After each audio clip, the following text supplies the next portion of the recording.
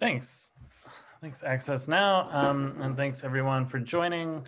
Let's give a couple minutes for folks to file into the room, get your coffee, get your seat, get your water, and we'll start up in just a second with our panel.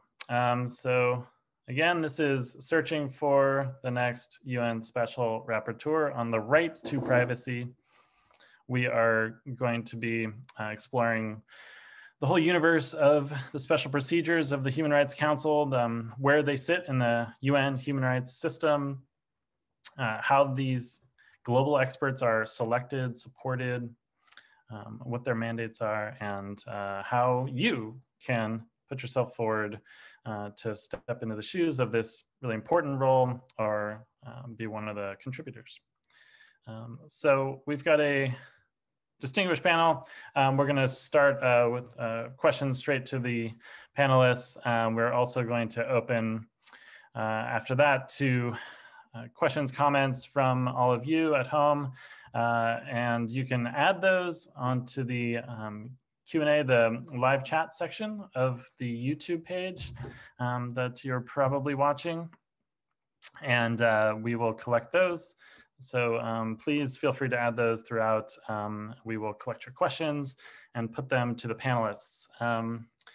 Cool. Another housekeeping. Panelists are going to keep video on, mics off, and without further ado, I think we can get started.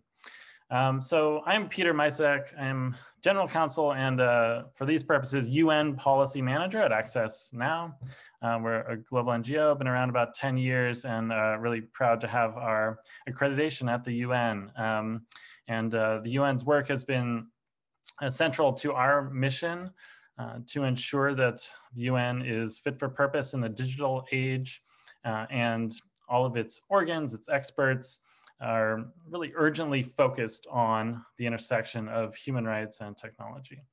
A lot of the experts that we have here today have put in countless hours supporting the work of this somewhat underfunded institution that does depend on the role of civil society. So all the panelists I think today come from civil society broadly from different organizations that we'll get into. We've also are looking forward to the former Special Rapporteur on Freedom of Expression and Opinion, David Kaye, current law professor at University of California, Irvine, to join us at the end to wrap up and provide that kind of inside perspective from having served in this role of leading a mandate.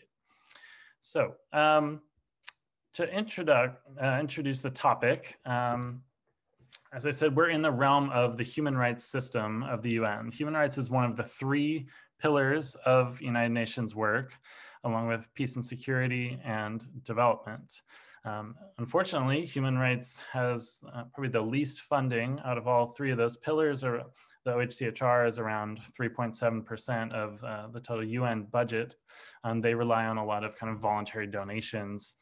And this role, the role of the special procedures and the mandates are unfunded, and the UN is quite open about that.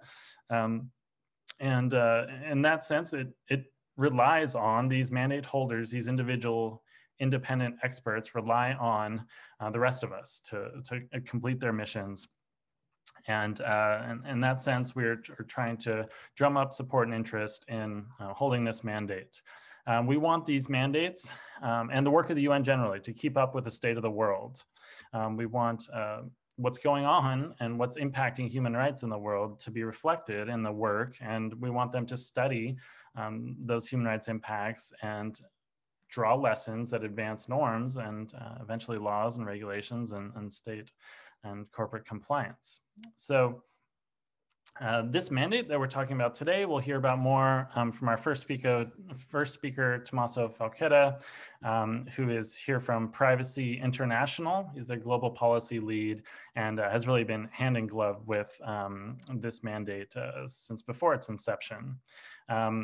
This mandate was rather recently created. To put it in context, the Special Rapporteur on Freedom of Expression was created in 1993. And I think that kind of matches the way that privacy has been a little bit forgotten in the UN human rights system. And we've all been working hard to turn that around and reverse the tide and show that this is an essential and fundamental right, an enabling right in the digital age. So without more from me, happy to welcome Tomaso Falchetta from an undisclosed location. Tomaso, can you tell us how you got involved in and why this mandate was created? Just tell the origin story, if you would. Thank you, Peter, for organizing this. Yes, I was looking back when it was created in 2015. And actually, in a way, the mandate was created in response to a rising of attention and concerns around privacy, which was resulting from the Snowden revelations around that time. And then around that time, apart from, I'm not talking about the civil societies immediately, but looking at states, some states took the initiative to bring the issues around the right to privacy in the digital age within the UN human rights system. And as you rightly say, the right to privacy was a bit of a forgotten right with some of the UN human rights mechanism. There was, with the exception of the Special Rapporteur on freedom of expression and the Special Rapporteur on counterterrorism and human rights, that had dedicated some specific reports on issues related to privacy and their mandate. So back at the time, there wasn't very much. Germany and Brazil, with some other states, introduced resolutions at the UN General Assembly and the Human Rights Council on the right to privacy in the digital age.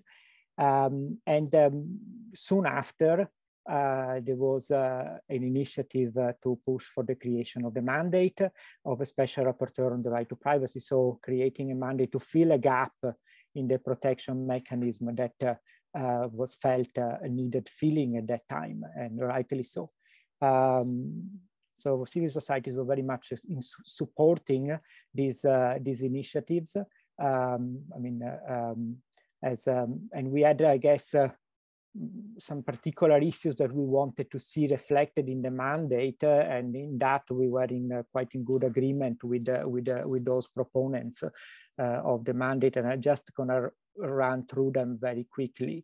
Firstly was the idea that the mandate is about the right to privacy, and that is an important aspect that you see in the resolution that created the mandate in 2015, and also in the resolution last week that renewed the mandate. So right to privacy has already enshrined both in the Universal Declaration on Human Rights in Article 12 and in Article 17 of the International Covenant on Civil and Political Rights. So not a new right per se, it's just a new mandate to help protect and respect that right.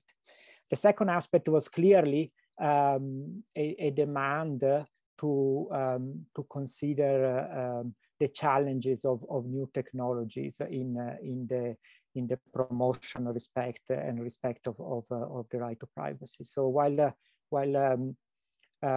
the mandate is on Article 12 and 17, as I mentioned, the resolution does make references to the challenges arising from new and emerging technologies in implementing the obligations around these provisions.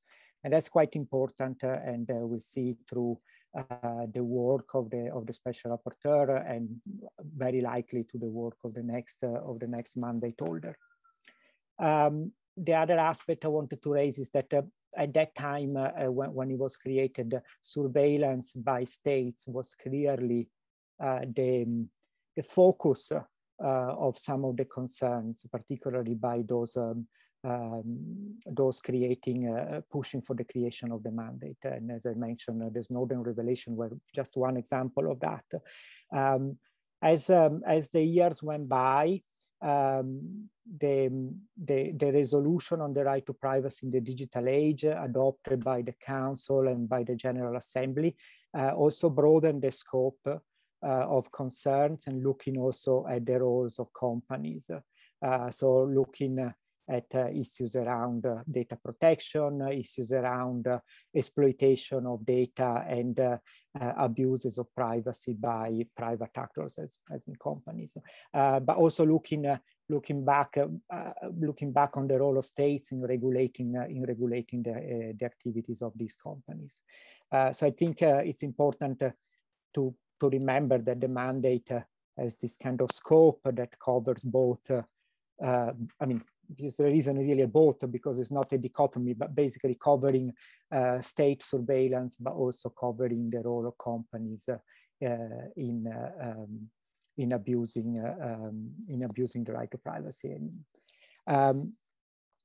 I can just add the last point I want to make at this initial stage is that the other priority for civil societies was to make sure that what was created was a special procedure with all the powers that other special procedures have, all the activities that other special rapporteurs carry out. And you mentioned the special rapporteur on freedom of expression, but a lot of other thematic special procedures have a range of powers that are pretty much similar across each mandate. It was very important for us that the special rapporteur on privacy also had a similar broad range of activities. So just to run through them very quickly, responding to allegations of violations or abuses of privacy, including allegation by individuals or by civil societies representing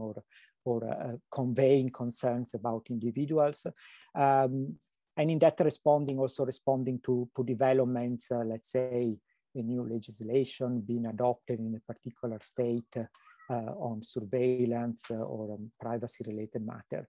The special rapporteur in the current mandate has the capacity to intervene in these situations. Conducting country visits, something very important that all special procedures do, and so this mandate does as well. Carry out drafting and consulting on thematic issues, so identifying the key sort of thematic areas within the right to privacy that needs to be spotlighted and reflected upon with recommendations both for states, companies, and other stakeholders. And in that sense, also carrying out consultations both with civil societies, but also with other stakeholders. And finally, reporting annually to the Human Rights Council and to the General Assembly, which is a key aspect of the mandate, because it allows the mandate to bring the concerns and the attention of these bodies. I stop here. Maybe we can go on later with something else. Thanks, Tomaso. Yeah. And I think that's a very important point that you drew out. This is not a new right. It's a new mandate. So I think, yeah, there's a lot of catching up that needs to be done, that still needs to be done even after 6 years. We've had one mandate holder, 2 terms for the past 6 years, and are looking for the new one now. Can you just really quickly set out the selection process? I think we'll get a link to the actual application and some of the places where people can go online to apply. But can you just run through the checklist of how this person is selected? Sure. Yes, it's very well set out in the web page of the Office of the High Commissioner for Human Rights, which includes both links to the application form and the online survey that needs to be filled in by a candidate, but also as a range of question and answers, which are very useful, I think, and very informative. It also includes an email in case someone needs further information and gets stuck in the process. But very briefly, the application itself, there is a deadline of 13th of April, so just 2 weeks away, for any individual who wish to present its candidacy. And and as I said, the web page of the Office of the Commissioner includes the link to the form and all the instructions of how to fill it and present it. Within the form, there is also a letter of motivation where a candidate will explain why and what he will do as a special rapporteur if selected. When the applications are collected, so after the 13th of April, there is a selection process which begins with a consultative group, which is made of 5 ambassadors from member states of the Human Rights Council, 1 ambassador per each regional group of the UN. These 5 ambassadors meet, review the applications on the basis of criteria that are publicly available, and then make a short list and carry out a telephone interview with shortlisted candidates. Following that, they agree on usually a list of up to 3 candidates that they put forward to the President of the Human Rights Council. And the President of the Human Rights Council, with some consultation within the Council itself, then put forward, identify the appropriate candidate among those shortlisted by the consultative group, and put it forward for the Council for approval, and that is usually done. Well, it will be done in the June session of the Council. Usually, it's done on the last day of the session. That's very quick run through. Yeah. There are more details in the web page that I mentioned. Thank you. Thanks, Tomaso. Yeah. So you'll have a telephone interview with 5 ambassadors from all over the world. So I want to go to next, Paula Martin at Association for Progressive Communications. As a global South-based association, APC has been an essential player for decades at the United Nations, expanding accessibility for civil society and ensuring that the mandates like these are paying attention to the most urgent issues that matter really at the community level, where the impacts on human rights, on development, peace, and security actually matter. So, Paula, thank you for joining us. We've heard a lot about this mandate at the kind of UN level, which is often pretty insulated and removed. So I wanted to ask you how this mandate can better support the work of APC's member organizations, many of whom work at local and community levels, or maybe the national level. Thank you, Peter. Thank you for the question and for the invitation, for bringing us together here today. And as you were saying, so APC is both an organization and a network of members in more than 70 countries now, mainly in the Global South. And what we see in the interaction with our members and partners is really that this mandate is extremely relevant to the work that these organizations are doing at the national and local level. But I would say that the opposite is also true. So the work of these organizations is extremely relevant to the work of the mandate. And I think that's very important and we should discuss, because the way we see it, we are really talking about a communication cycle. So these groups are on the ground, collecting data, collecting information. So they are the ones identifying trends, main challenges, systematic violations. And for us, the idea is that they will fit in this all this information to the mandate. And this would be the basis for the decision making then that this is how the special rapporteur will decide on the type of engagement he will or she will have at the international level in terms of standard setting, in terms of promoting new standards or refining standards.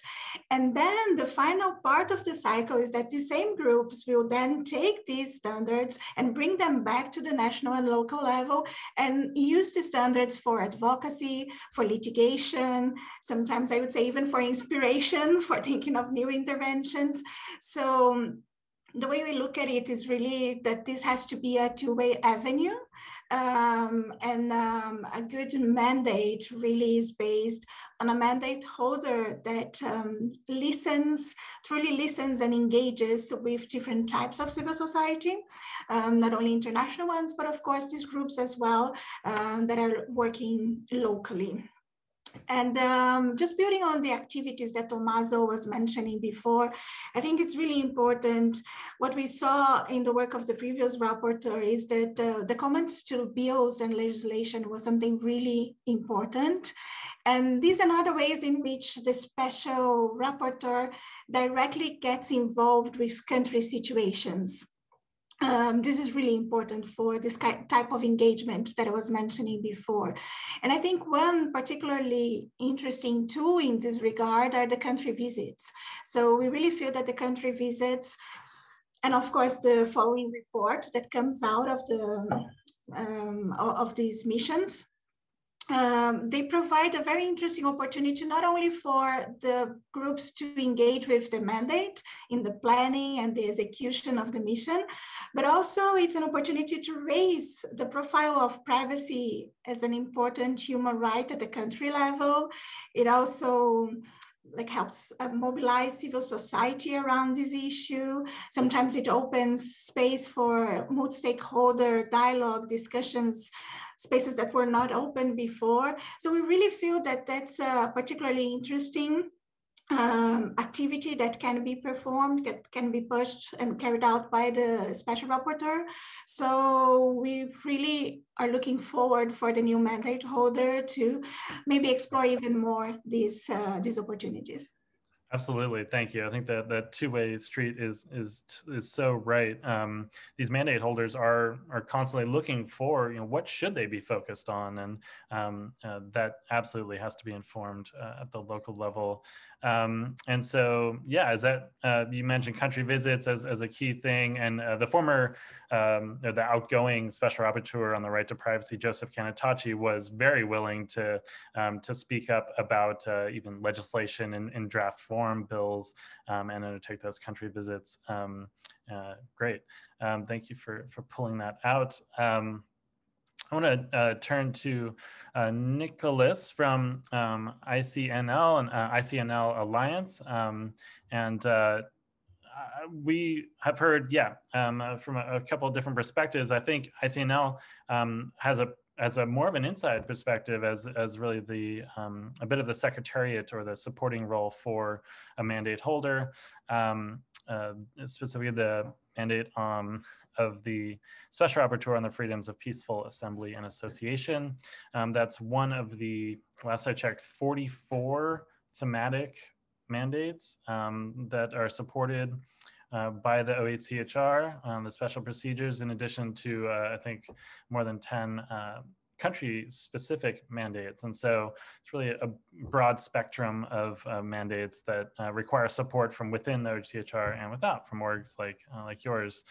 So yeah, I wonder, Nicholas, if you could tell us how might this next mandate holder on privacy work more closely and effectively with other special procedures like the one that you support. Please inform us from your global perspective as a really expert organization looking at national laws and legislation and the rule of law. Thank you, Peter. A lot of really interesting groundwork has been laid for the points I want to make here. So I'm going to be drawing on what you said, what Tomaso and what Paula have said. But you're right, Peter. Right now, to my knowledge as well, there are currently 44 thematic mandates, special procedures and independent experts, and 11 country experts. And I think the really important point to keep in mind here is a foundational one for human rights, and that is that human rights are interdependent and indivisible. So when you start to think about the fact that there are 44 different thematic rapporteurs, it becomes very quickly apparent that they're doing a lot of work that's going to overlap with one another, just starting from the assumption that the rights are interdependent. That makes it very important as well that they collaborate. They think about how their mandates are interdependent as well as the rights and thematic approaches or issues that they are covering. So what does that mean really in practice? Peter, you started us out rightly by pointing out that these rapporteurs, these mandate holders, are unpaid and volunteer. That means that collaboration has to be really strategic and it has to be carefully planned. So I would suggest that for a privacy mandate holder, what that might look like is identifying other rapporteurs who are working on issues closely related to privacy, and then ensuring that communication between those mandates takes place on a regular basis, and that the mandates conduct their regular activities as laid out by Tomaso in a strategically coordinated fashion. Key mandates from my point of view for the next mandate holder to consider include freedom of expression. You mentioned that we may be joined by Kaye later, and I think that's going to be a critical mandate for the new privacy rapporteur to collaborate with. But others include freedom of association and assembly. Again, Peter, as you mentioned, we work closely with that mandate. And I know that that mandate is quite interested in issues of privacy as they relate to the exercise of association and assembly rights. I would also posit that it is important to think about the collaboration that could be had between this rapporteur and the counterterrorism and human rights rapporteur. Unlike this privacy mandate, counterterrorism and human rights mandate actually covers the exercise of human rights across a sector, the counterterrorism sector, rather than a particular theme, meaning that she, in this case, Special Rapporteur Fionnuala Ní Éileann, does actually work on privacy issues. In the counterterrorism context, that means looking at what information is collected about individuals when they travel across borders, or looking at the maintenance of databases of biometric information about people suspected of or considered likely to engage in terrorism, both of which are areas where huge privacy issues arise. So I would suggest that mandate also could be a really fruitful area for collaboration. And a final point, what does collaboration actually look like between these mandates? Because again, volunteers without much support, they have to be very careful about what their work looks like and how they prioritize. What we've seen historically as effective collaboration between mandates typically involves joint statements or positions issued around, as Paula was talking about, acute situations at the country level, because that often will actually elicit a response from a state, as well as carefully planned efforts to further articulate underdeveloped international norms that lie at the intersection between several mandate holders' purviews. And here I think, again, I've mentioned a couple rapporteurs who have intersecting responsibilities, but I think as technology advances, as COVID has demonstrated, the target around privacy is constantly moving as situations in the world change. So it'll be important for this new mandate holder to find those other rapporteurs who are willing to collectively and clearly articulate what the right to privacy means in our current context. Thank you, Peter. Thank you. Yeah, that's really insightful to think about. Yeah, especially the counterterror mandate, not just being on one theme, but sort of an instrumental approach. Thank you. I do want to, if anyone plans on applying to be the next Special Rapporteur on Privacy, you can just raise your hand on the Zoom or let us know. I'm sure we'd all love to hear your stump speeches. Yeah, I mean, I think we want to promote this.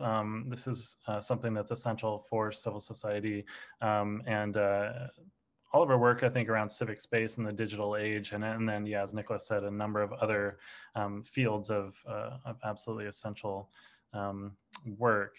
While you think about whether you're going to apply, I want to bring up to our last speaker of this panel portion, Laura O'Brien, UN Advocacy Officer at Access Now, where I work, full disclosure, but Laura has done a lot of work through law school and with actually working with the UN, right, in some capacities from a few angles, and has really dug in deep to supporting a few rapporteurs that I think we see are essential to Access Now's work. So we were wondering on the concrete level, like what are best practices? What makes a good special rapporteur from the eyes of civil society, and what practices do we want to promote for special rapporteurs who want to connect with and build on and advance the work of our organizations? Great, thank you, Peter, and it's great to join this discussion. I think it's important to note that when it comes to civil society as a stakeholder, civil society is not only committed to cooperating with the special rapporteur as indicated in the resolution, but we're also willing to support, as Tomaso highlighted, the mandate by informing the rapporteur of their work, which is most often directly connected to the needs and interests of rights holders, those who are most at risk. So whomever steps into this role should have extensive experience and a proven commitment to work and interact with civil society and to speak with those whose right to privacy must have been violated or restricted. And I've indicated 3 best practices that I think the rapporteur can particularly keep in mind to connect with and advance their work with civil society. So first is, as soon as the rapporteur steps into their role, they should reach out to their networks and connect with civil society to host consultations. But the rapporteur must be mindful of who is in the room, either in virtual or in person. There needs to be balance and representation. To echo what Paula previously mentioned, it can't all be international civil society organizations. We must have regional and local organizations that provide more of a nuanced and grassroots understanding of these issues. And then throughout the consultations, the rapporteur should set an agenda for the year and commit to revisiting that agenda and assessing it throughout the year. The second best practice that we've noticed in our engagement with rapporteurs is at least having the rapporteur or their staff host standing meetings with civil society. This can either be monthly or bi-weekly meetings, but this really provides the opportunity for the rapporteur to brief civil society on their work, but then also civil society to update the rapporteur of what they're noticing and the global trends. And so this helps more collaboration and receiving up-to-date information on country-specific, but also thematic issues as well.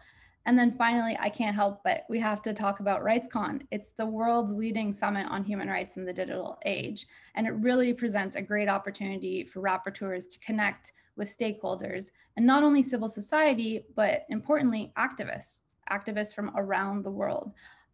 So now the Special Rapporteur on Privacy has an obvious role and a fit within RightsCon, but other rapporteurs should not shy away from this important convening. I think as Nicholas actually highlighted, the pandemic is showing just how intertwined digital technologies are in our lives, everything from health to the environment. So it's not just a space for those with the obvious mandates. I think it's a great opportunity to join other special rapporteurs in issuing joint statements, as Nicholas also highlighted. So for instance, last year we had 6 rapporteurs join together in a statement warning of the closing of digital space amid COVID-19 during RightsCon online.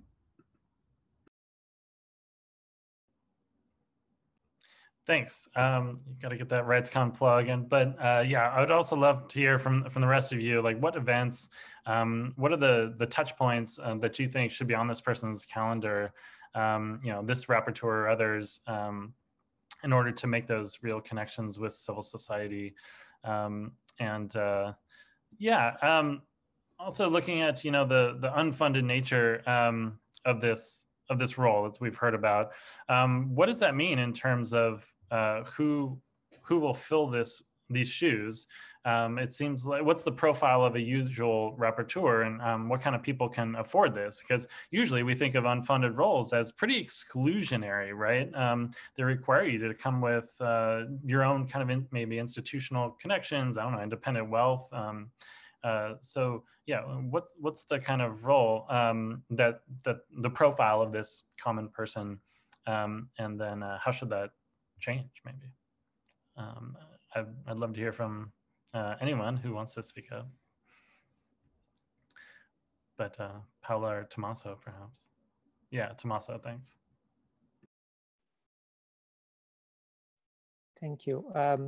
Well, I actually want to just highlight one point that that was touched upon in terms of the voluntary nature of the role. And it is the fact that actually, and I mean, and Nicholas also alluded to it, these kind of roles require quite a significant amount of time commitment by the candidate. I think the office estimates around 3 months a year.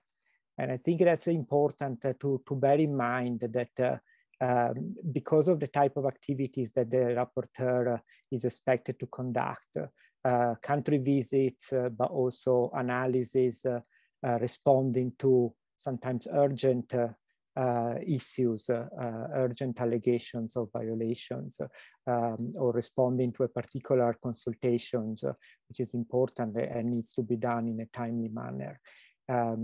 Providing, drafting, and then presenting the reports at the Council and the General Assembly. All these require quite a significant amount of time. Now, the Office of the High Commissioner provides support, obviously. As you say, it's probably not enough, and other rapporteurs have the benefit of other external support as well. But what I'm trying to flag here is that it is an unpaid job that also requires a significant amount of time commitment. I think the rewards are many, but it's very important that the person who applies understands that it requires time and commitment to deliver the activities of the mandate. Thank you. Thank you, Tomaso. Yeah, looks like Paula has her hand up. Yeah, I think, well, the obvious conclusion that you need the support to be coming from somewhere. We know that the type of dedication that the mandate requires means that someone will have to be supporting the special rapporteur. In general, that's what happens. It's very common for rapporteurs to be connected to universities, so to research centers. Sometimes there are international organizations that support the role of the mandate.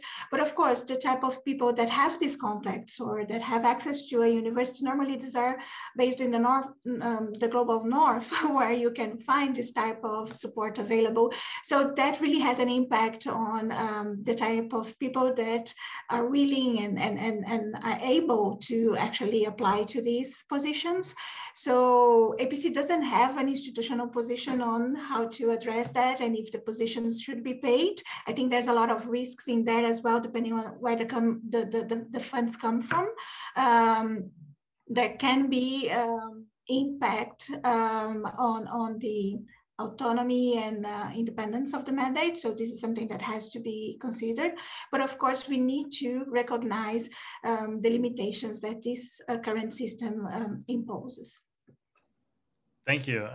Yeah, and I think it's worth pulling out another limitation, which is around gender. A lot of these rapporteurs, take for example the Special Rapporteur on Freedom of Expression, had never been filled by a non-male individual until just last year, and you know, I don't know how or why that's been the case, but moving forward, you know, maybe I'd love to hear if you have ideas. Moving forward, is that going to be a priority? Should that be a priority for, you know, those 5 ambassadors who are creating this short list to focus on and prioritize non-male candidates? And what does gender mean, I guess, generally for the right to privacy in the digital age? I know it's a big topic. Yeah, yeah, because that's like in one word, I would just say certainly that should be that should be a criteria. We even have like coalitions of organizations that have been trying to raise this issue, the kind of disparities that you have in representation of women in these mandates, in these types of role. So like in a nutshell, I would say certainly. But then I have to say that this mandate has addressed gender in the past. So this is something that we really recognized, and we were pleased to see how gender concerns or gender perspectives to privacy were integrated into the mandate, especially in a report that was published in 2018. And it was really like, so it was, there was a lot there. So it's a report that not only looks at gender, but looks at gender with an intersectionality approach. And then it recognizes that privacy really creates the necessary space for people who face discrimination or marginalization based on their gender, sexual orientation, gender identity, gender-based gender expression, to fully express and fully enjoy their human rights. So it looked at privacy as really linked to privacy as protection against gender-based violence, let's say. And I think that was really an important landmark in the work of the mandate. There were a number of very interesting recommendations there. So for example, the rapporteur suggested the promotion of encryption tools to protect the rights of and security of individuals and minority groups. There was also a recommendation about a type of gender assessment of both to states and to companies, a gender assessment, impact assessment prior to the introduction of laws, of policies, and of services and products.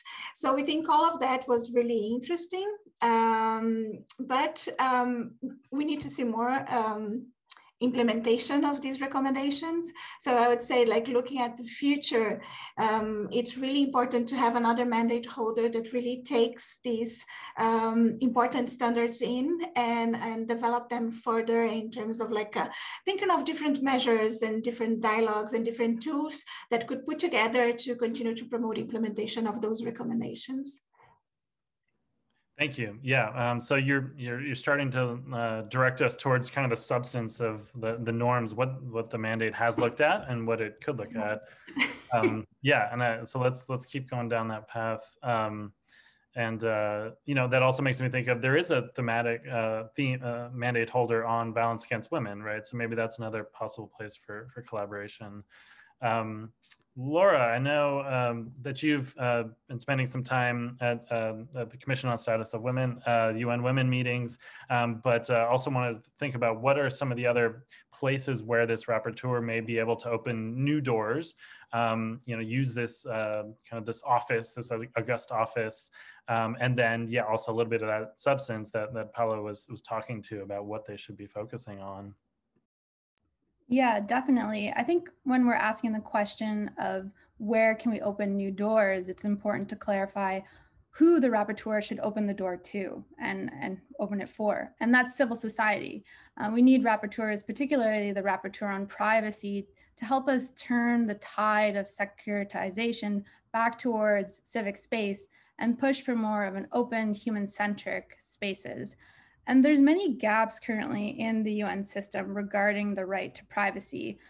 First, that I've noticed in terms of promoting and also assessing the state of the right to privacy worldwide, and I might segue a little bit, but it's in the UN's Universal Periodic Review process, which is a review process of the human rights record of all UN member states, and countries provide recommendations to each other.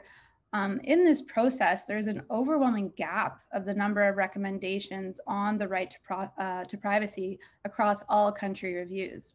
In my opinion, it's severely being overlooked right now. So we need states to prioritize this fundamental right within this important review process. And that's something maybe the rapporteur can bring attention to states as they engage within their mandate. And the second is in terms not directly related to the right to privacy itself, but ensuring that different stakeholders are accessing important UN forums that lead to the development of the right to privacy. And one in particular where civil society has continued to have to push and engage for broader, more inclusive engagement in a multilateral process was in the cyberspace discussions. So forums such as the Open-Ended Working Group on the development on the field of ICTs in the context of international security, on the cybercrime process that's unfolding. Civil society really needs rapporteurs to come behind them and stand behind them and pushing, you know, having that influence in their reputable status that they have to push for more inclusivity of civil society in these spaces so that we can all together more meaningfully develop and implement the right to privacy worldwide. And then, yeah, and then finally, just wanted to take this opportunity to build off what Paula is saying in terms of the mandate holder and not having the gender focus, like having a non-male representing the mandate. I think I just want to echo everything that she has previously said. And I find it interesting that the UN provides, you know, a regional priority, regional representation. They make sure that that's important to the mandate, but we're not seeing more of a prioritization of individuals with intersecting identities as a key factor within the mandate as well. And I think that's maybe something, practically speaking, we should push for more of. Fantastic, thanks. Yeah, I'd love to add in some questions from folks watching on YouTube. So please use that chat box. We're gonna go with a few more questions to the crowd and then hopefully welcome the former Special Rapporteur, David Kaye, in a bit. Thanks all. Speaking about the mandate holders and where they come from, I think people are probably wondering if there's some kind of regional preference for this or other mandates. Do they try to rotate, you know, where the mandate holder is from? The Joseph Kanatachi being from Malta and Europe. Does that mean Europe won't be the site for the next one? You know, where the next mandate holder comes from?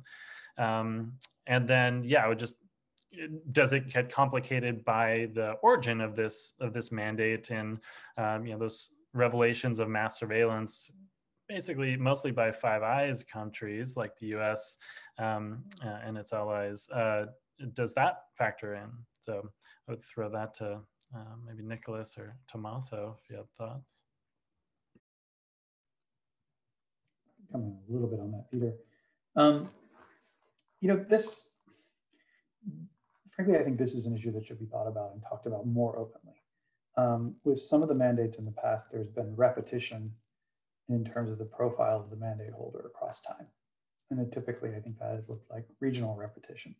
I think there is now an effort to talk more openly and with, you know, greater attention to intersectionality and additional types of diversity. Is it enough? No, it's not. I think, however, and others on the panel may disagree with me on this, I think, however, that for those people who are watching us now and thinking about whether they should apply for this position, there are a whole host of factors that should play into your decision making. We talked a lot about resources. We talked about your institutional support. We talked about the importance of this role and how sweeping some of its responsibilities are, as well as how broad the opportunities are. We talked about your experience, your connections and willingness to hear from civil society. So I would advocate to all of you considering whether or not to assume this position, that you take a hard look at whether you, regardless of where you're from or what your particular community identity may be, you take a look at really whether you're truly open to and think you are able to hear from the diversity of communities that are going to look for your leadership and assistance, because that group will be broad. You know, as Paula pointed out, the last rapporteur was a man, but was able to, and I think with some success, consider gender issues. So you can do that too, but the key is being open to it. And Peter, I'm gonna kind of abuse the microphone a little bit because I think we've been talking a lot as a bunch of experts about, you know, details of what the mandate might do, what kind of support they have. But the people who are listening to us right now are presumably considering whether or not they want to jump into this spot. And so I'm just going to put out there my view that you should. you should try. If you're taking this time right now to listen to us and you've hung in with us for 50 minutes, try it, because this is an incredibly important position. It's a big sacrifice. It'll require an enormous investment, but it's also a critical part of the international human rights architecture. And without somebody strong and committed to the right to privacy in this position, we will all be worse off. And so if you think you want to do this and you're really committed and you're open to inputs from different people, don't let a concern about the bureaucracy or the lack of support stop you now, because we will find that, there's a community that will be backing you up and supporting you in this work. So try it, go for it. It's really important. Thanks so much. I think that positive encouragement is something we really all can stand behind here. I wanted to, and maybe we can push this to David Kaye. I don't know, I had a vision there for a second of like the elders or the Avengers, the former special rapporteurs kind of forming like an alumni body to help, spur more attention and interest in holding these roles. But thinking, about, the longer term scale of the way that this mandate has developed, and the support from the OHCHR itself.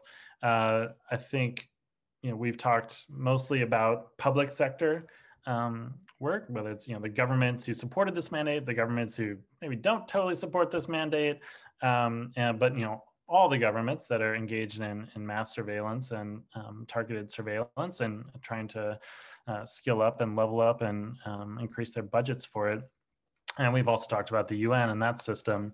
I think what we've left out is the private sector, those companies that are advancing computing, are advancing the collection of data and building entire systems and ecosystems that are run by data and really depend on commodifying and monetizing and sharing and processing personal information at faster and faster rates. So I would put this broadly. I think, where does the private sector fit into the work of the special procedures generally? Have you seen good examples of mandate holders speaking to the roles of companies, and as I think David Kaye had once proposed, should there be country visits to corporate campuses and putting them in the spotlight?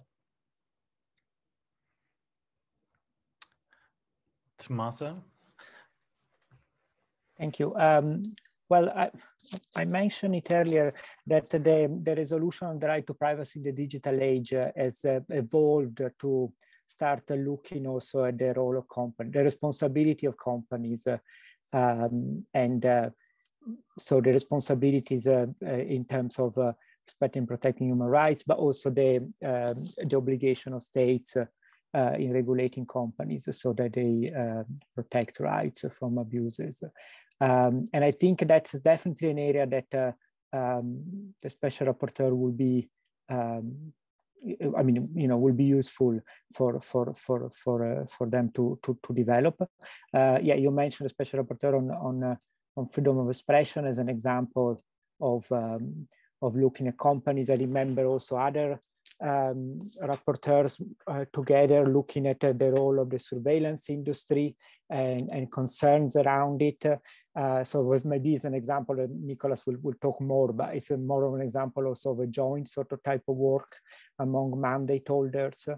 And I think even looking at the UN Office of the Commissioner for Human Rights, the sort of the exploration of the responsibility of companies has developed quite significantly. Even in the context of the right to privacy, their last thematic reports of 2018 also develops some of the sort of yardstick in terms of how to assess companies' responsibility with regards to the right to privacy. And I think it's definitely an area where the development of the interpretation of the law as it stands and of standards, and I'm thinking in particular like of data protection type of issues, is something that is needed, and it would be good to develop further. Thank you. Thanks. Yeah, I suppose companies, we wouldn't want companies to maybe fund the mandates, but they are increasingly working with their CHR. Yeah. Any other thoughts on that question?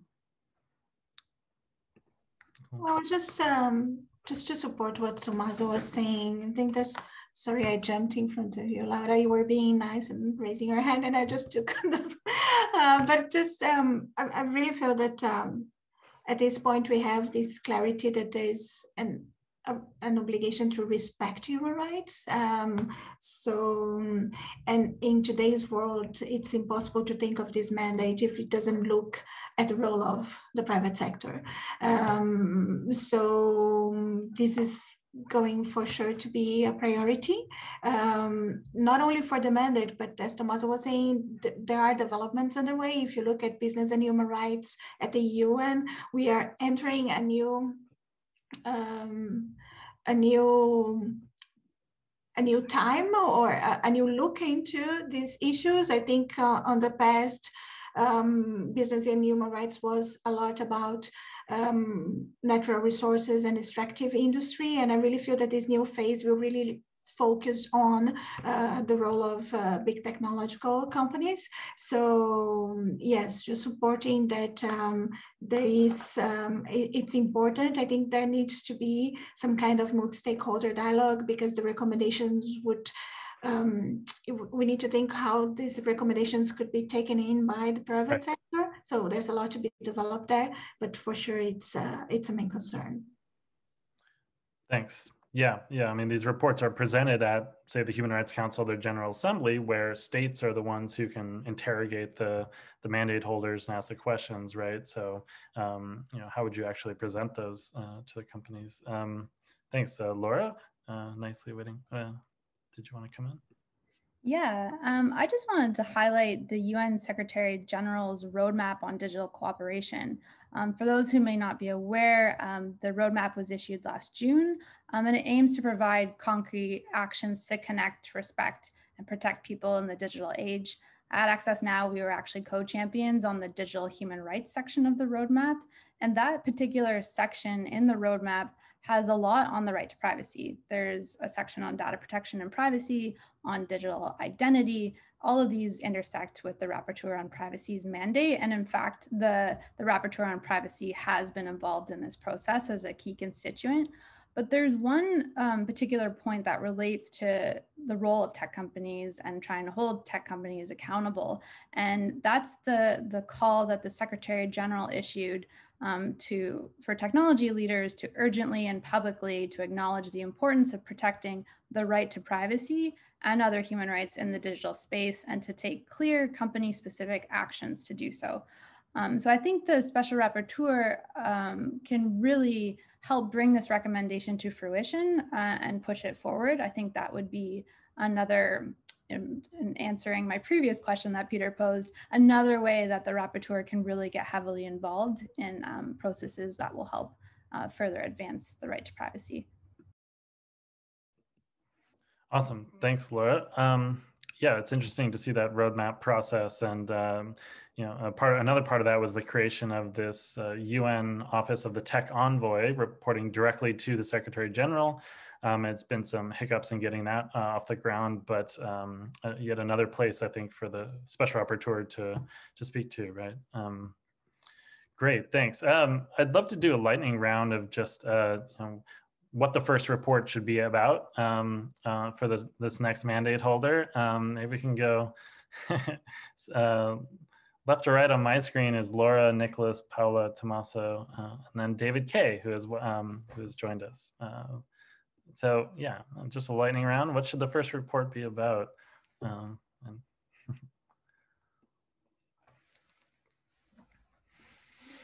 I think you were starting with me, Peter. I just think that the first report, it's hard to think of one specific topic that it should be about given COVID, but yeah.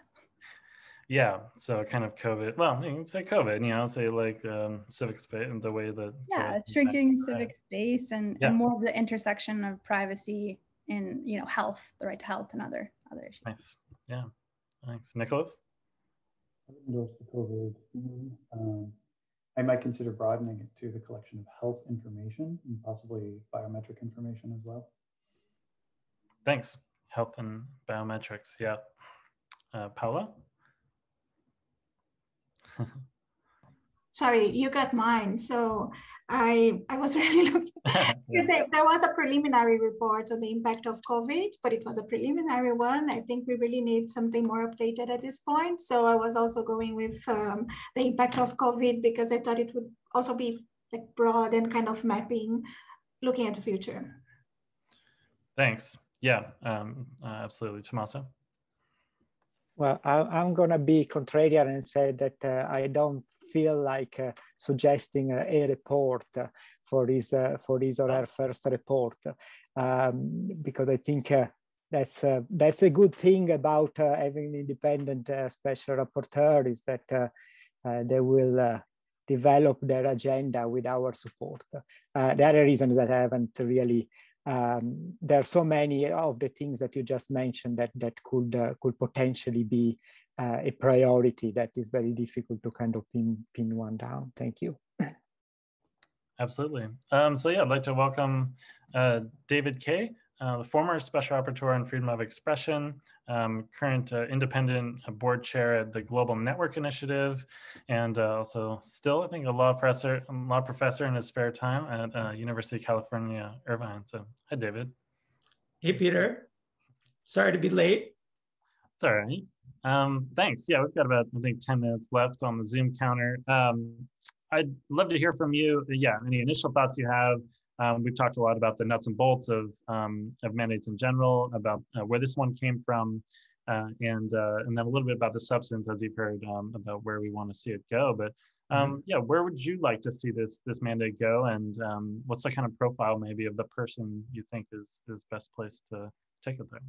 Yeah, I mean, so first of all, thanks for organizing this. I think this kind of event is really important because so much of special procedures and selection is in a black box. And I think that's also something people should be mindful of, that, there's an open portion of the selection, which is individuals put their names forward or others put their names forward, and that's public. But then a consultative group, that group of ambassadors, there's no clear standards as to how that large group, which could be any number of people, is taken down to 5 or 6 in a short list of people who are interviewed, and then a ranked number of 3 people. There's really there's no explanation of that, of what the criteria might be. And I think that's problematic. The lack of transparency there is problematic because it gives us all sorts of ideas about why any particular person is selected. But I say that only, I mean, not to suggest there's any bad faith in the process, only that it's very unclear as to what makes a successful candidate, let's say. I think Tomaso's last point resonates with me in the sense that I don't really think it's necessary or even important or wise necessarily for either a candidate or an incoming rapporteur to say off the bat, I've got 3 to 6 years. That means I have 6 to 12 reports to the Human Rights Council and the General Assembly, and here I'm going to tell you what they're going to be. I think it's much better, and I mean, this is a little bit self-serving because this is, when I was rapporteur, I really benefited from civil society, from, really the organizations that are represented here, to be honest. For the rapporteur to spend the first few months really meeting with people. Obviously we're in virtual space now that in some ways makes it a little bit easier to reach out to people and to have transparent meetings with civil society to identify, what are the areas of greatest concern. And not only what are the areas of greatest concern, but also, there's sort of a kind of complex of factors that might go into deciding where a rapporteur's focus would be most beneficial. Like where are there normative gaps at the international level? Where are there gaps of protection? And I think, thinking about those two different things is also valuable, because we might think, well, privacy as compared to freedom of expression is, frankly, presents us with a less thick array of normative standards, at least at the UN level. And in part, that's because of, the work of the Human Rights Committee, and there's just fewer kind of cases. There's not a rich general comment as we have with General Comment 34. Hopefully that would be on the Human Rights Committee's agenda. But so there's a kind of a network of questions there, but also there are questions of protection. And I come at this thinking in terms of, surveillance, particularly targeted surveillance, and the fact that, there are very limited tools for implementation and enforcement of those norms that I think have been developing over the last several years. So I think there's a lot of room for the rapporteur to have conversations with civil society before kind of locking into an agenda.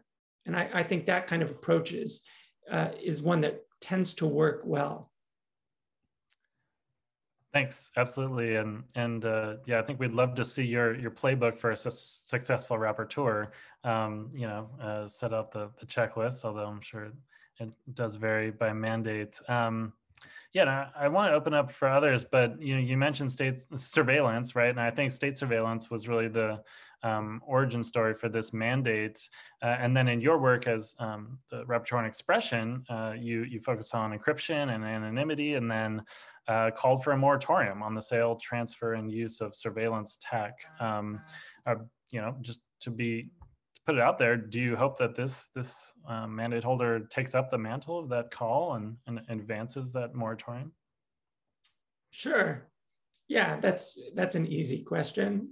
Yes, of course, I hope that the next rapporteur believes with whatever agenda I would suggest, but that isn't the only agenda. And I think one of the interesting issues, and this is obviously kind of a post-Snowden world that we live in, that people really do recognize the connections between privacy and the enjoyment of all other rights.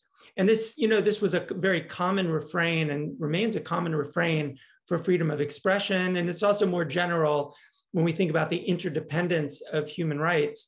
But I think that I think there's been more on the normative side that has highlighted the way in which privacy is a kind of gateway right to so many other rights. And to the extent that a privacy rapporteur can see that, can see Article 17 in particular as a gateway to discuss all sorts of issues that should be on the agenda but aren't necessarily always on the agenda, I think it'll be really valuable. Just to give an example, the connections between privacy and the right to peaceful assembly and association.